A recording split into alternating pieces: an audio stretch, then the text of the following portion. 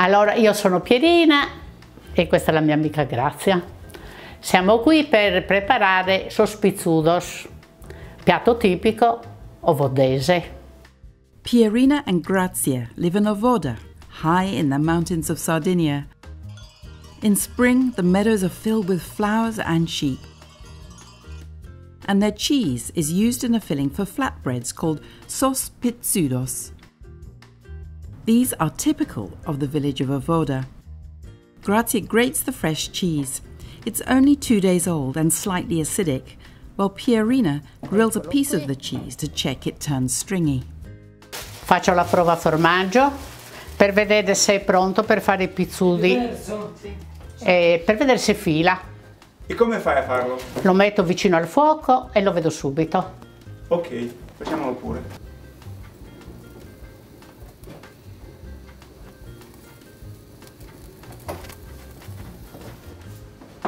Ecco, fila.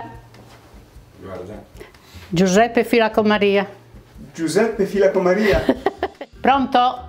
Pronto da mangiare. Pierina peels some potatoes which she has boiled whole. She then rices them to give the filling a lighter texture.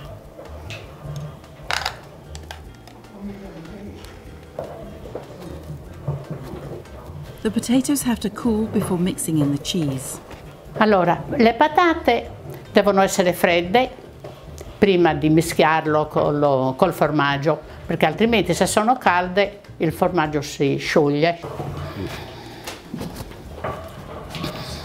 Get.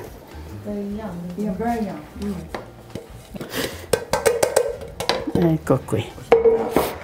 Allora, le patate sono pronte.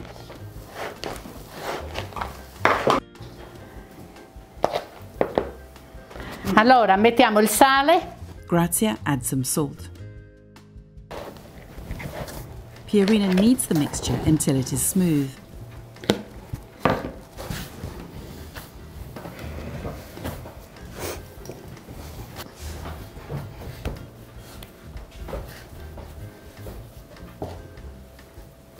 She checks the seasoning and approves. Com'è? Bello. Va bene. The ladies then squish it into tennis-sized balls.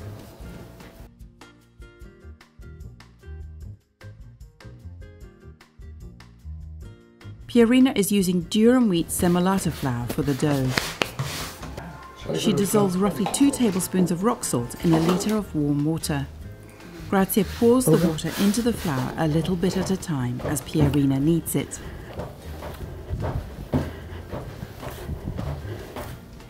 They want a stiff dough. This has to be kneaded vigorously for 15 minutes. Ecco qui. Pronto. Sì, sì. Si capisce proprio che la farina è già lavorata. You can use it immediately.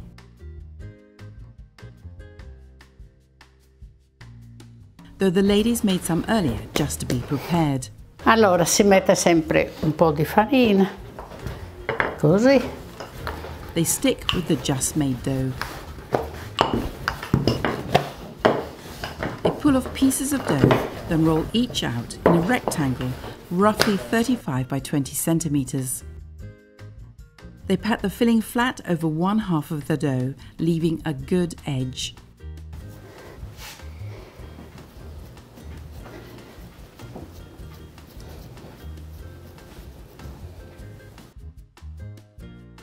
They fold the dough over the filling and press down firmly to exclude the air.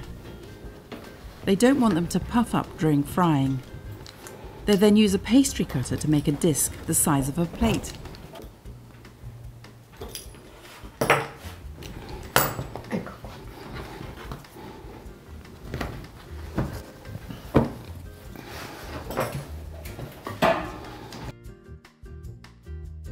Mamma ci metteva tutte quante attorno al tavolo da ragazzine di 6-7 anni. The ladies repeat the process to use up all of the cheese balls. Traditionally, Sos Pitzudos were made after the shepherds returned from the transhumance, which means moving their sheep to the summer pastures. At this time of year, there is plenty of fresh cheese. Nowadays, they're made to feed a party, and there is a festival in June if you would like to try them. They can be grilled, boiled, or best of all, fried. Pierina heats a mixture of lard and sunflower oil. While the oil heats up, Pierina shows us the art she makes. Allora, questo è un mio lavoro, l'ho fatto in un'estemporanea di pittura, non ricordo dove, però a me piacciono molto i simboli, la Dea Madre, le stele. Anche le case mi piacciono farle tipo Domus Deiana, così per ricordare che sono sarda. I colori sono quelli che mi piacciono perché sono molto tenui, e rappresenta un po' anche il carattere mio, che sono molto tranquilla, molto serena. She checks the oil is hot enough by adding a piece of bread. It should bubble immediately. Ecco. She slides the flatbread into the fat.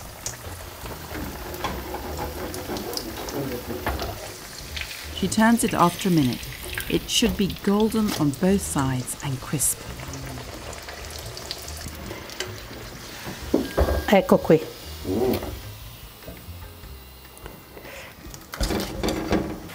She piles the pitzudos on top of one another. Guarda, mo, wow. Filano, eh? Filano. The ladies want me to have a go. It turns out one should include the dough fold as part of the pitzudos. Più o meno? Sì, più o meno sì. Sì. Così? Sì. L'ho fatto benissimo. Su. Sì. Adesso passi, che lo Adesso lo te lo cucini. mangi. Lo mangi pure. Così. Perfetto. I think we're all going to guess which one's mine. Grazia decides I need practice. Guarda, Allora. questa è la prima volta. 7,5, 8. Okay. Pierina quarters the stack of pitzudos, and their lucky husbands are the taste testers. I pizzudi sono pronti. Pronti i pizzudi? Buon appetito. They are never served with honey as seadas are elsewhere on the island. Beh, io inizio. Anch'io. Pianos. Buon appetito. Come sono? Veramente. Ottimi. E l'altro marito non dice niente. And they should be eaten immediately while the cheese is still stringing. Buon appetito! Click on the subscribe button for regular helpings of Pasta Grannies.